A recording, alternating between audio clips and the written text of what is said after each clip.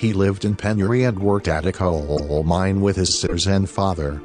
As a child, he used to play football on streets and was really good at it.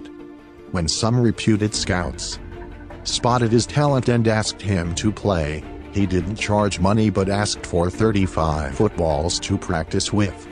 In 2014 he emerged as one of the most expensive football players.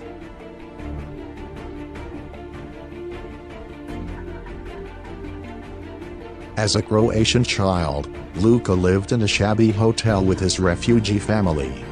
He faced a war-stricken childhood, as Croatia was a violence-prone area.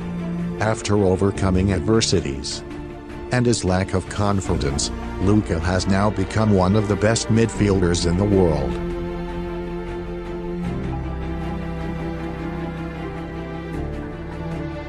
Neymar faced sheer poverty and had an unprivileged childhood.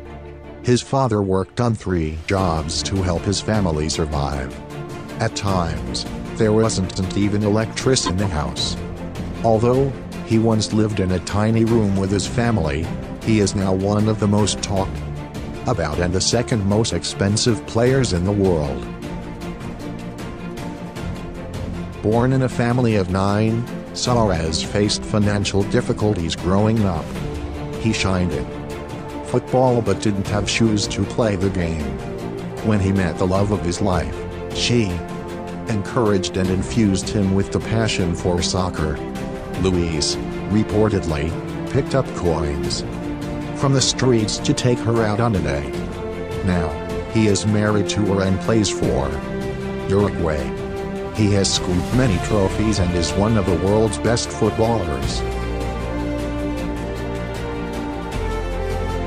Messi excelled in football since childhood.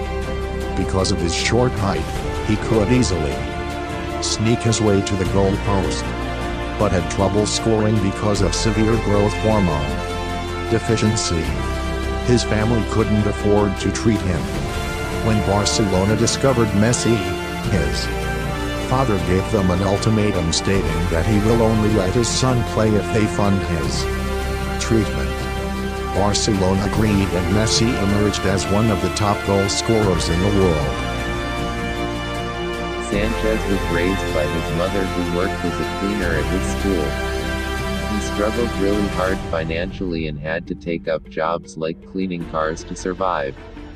Despite these hardships, he grew up loving football and showed exceptional control and pace. At the age of 16, he played for a local club and now sparkles for Chile, earning 119 caps for the team.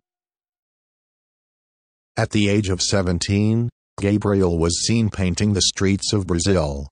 It could be easily inferred that a weak financial background pressed him to do it. Little did he know that he'll soon be painting the future of Brazil's football team with his tremendous forward play. Later, he also got an Olympic gold medal in 2016.